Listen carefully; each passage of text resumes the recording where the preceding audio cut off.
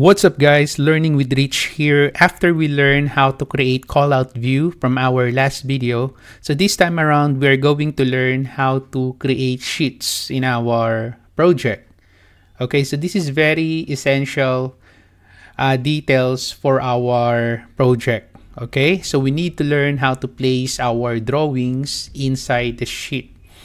Okay, so these are part of the construction documents, which are the records that you share with clients, let's say engineers and construction professionals to communicate for design. So let's say, for example, your clients needs to see the floor plans, elevation, or the 3D of the drawing for approval. Okay, and also engineers from other discipline will want to see these drawings on our sheets, as well as more detailed drawings to help them understand the building model and how it affects their work.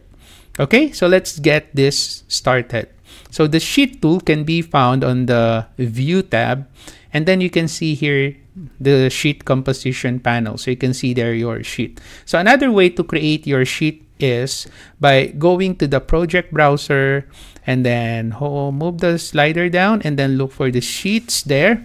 So all you have to do is to right click this and then create a new sheet.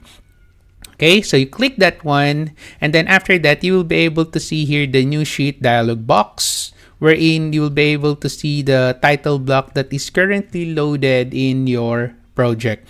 The title block can be created through a family editor. So let's say your company has their own title block. They want to have their own title block. So what you do is you need to create a new family, and then after that look for the title blocks folder, and then you can select here what will gonna be the size of your title block that we will be creating. So let's say A0, A1, 2, 3, 4, or new size in metric.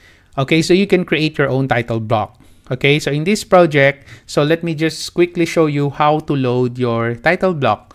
So to do that, just go to the Insert tab, and then after that, just select here Load Family.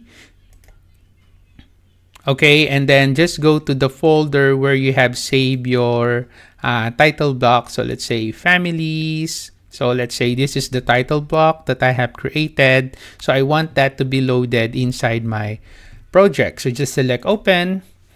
Okay, and then after that, let us now use that title block. So I'm gonna right click the sheets here, and then I will select here New Sheet. And then this is now the title block that I just loaded. So E34 by 44 horizontal. So you just need to select that, and then just select your OK. So in this exercise, I'm just going to show you how to do this. So on our next video, we are going to learn how to insert views to our sheets. Okay, so right after you create your sheet here, so from the sheets of your project browser, you just need to expand that.